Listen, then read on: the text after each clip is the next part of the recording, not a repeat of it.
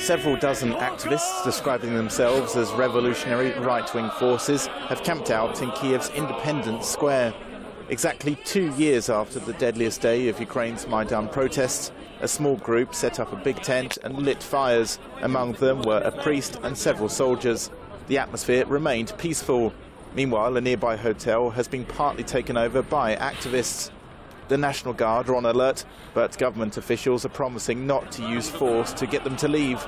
Throughout the night into Sunday, a steady stream of people stopped to honour the Heavenly 100, laying flowers and lighting candles.